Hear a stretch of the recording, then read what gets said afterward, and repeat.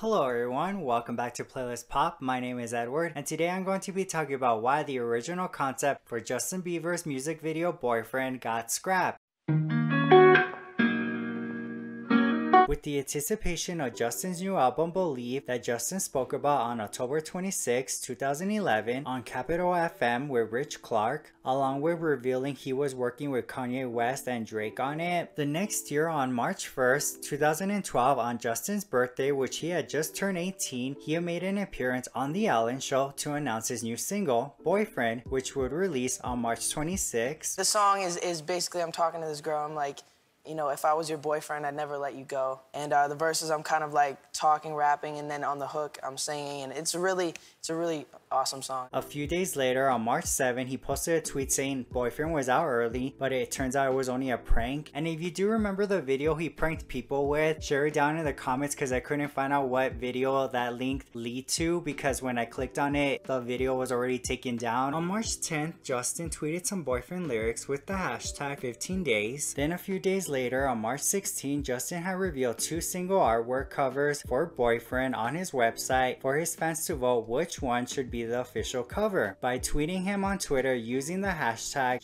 JBBoyfriend1 or hashtag JBBoyfriend2, and that the official artwork would be announced on Monday. On March 19, Justin was on the cover of Complex for their 10th anniversary issue, which in the cover and photos we see Justin had taken a beating, and the photos were taken by photographer Tony Kelly. For my understanding as to what the photo shoot symbolized, it was metaphoric, showing that no matter what the haters say, he's not gonna let them bring him down, especially now that he's 18. He's grown a lot since his debut. So in the magazine, Justin talked about his life along with his relationship with Selena Gomez at the time, and he also revealed some rap lyrics he does for his upcoming lead single Boyfriend. And he also told the magazine it's his responsibility to be the greatest he can be, and he just wants people to give his music a chance. That same day, Justin revealed the winner for the official single artwork, which was the first one, along with announcing an edit with both photos together that was gonna be used exclusively for the Walmart Boyfriend single cover CD. With only 6 days to the release, on March 21st, the lyrics to Boyfriend were revealed. On March 22nd, Justin uploaded a 12-second video on his YouTube where we could see behind the scene footage of the making of Boyfriend with a snippet of the intro of the song as well. Also that same day, Justin made an appearance on The Ellen Show to play a snippet of the song. On March 24th, he released a 45-second teaser of Boyfriend with the hashtag 35 days, where we got to hear a part of the instrumental of the song and also seeing footage of Justin in the studio putting the song together. March 26th had arrived and the lead single Boyfriend to his new album Believe had released. The song was a more mature sound than his past work. It was also described as an R&B and hip-hop influenced track, having early 90s pop mixed with a Justin Timberlake feel to it. So the song was written by MDL, Black Bear, Mike Posner, and Justin Bieber, and it was produced by Mike Posner, MDL, and Black Bear. So a fun fact you might not know is originally this song was actually meant to be a collaboration song for Rick Ross and Mike Posner. So Mike Posner has talked about this a few times, and I decided to just pick two sources. So the first one I picked was in a 2016 video titled How I Wrote That, for a video Mike did for The Tonight Show starring Jimmy Fallon, which he said one night as he was filming a music video and hanging out with Black Bear, he was singing some of the lyrics he thought of as Black Bear was playing the guitar, but he didn't really like them, so he decided to work on it more in the studio, and that's when the words "If I Was Your Boyfriend" came to his mind. And that's pretty much how it began. He also said during the process when working with Justin Bieber on the song, Justin wrote his own lyrics in the verses, and he liked that Justin added swaggy in the song. Then the second source was on Genius in 2016 when he gave a more detailed answer about the process, saying, "Originally I wrote much raunchier verse lyrics. It was like, if I was your boyfriend, I'd never let you go, put you on a ship that I bet you didn't know. We could take a trip, babe, all around the globe, take pics of my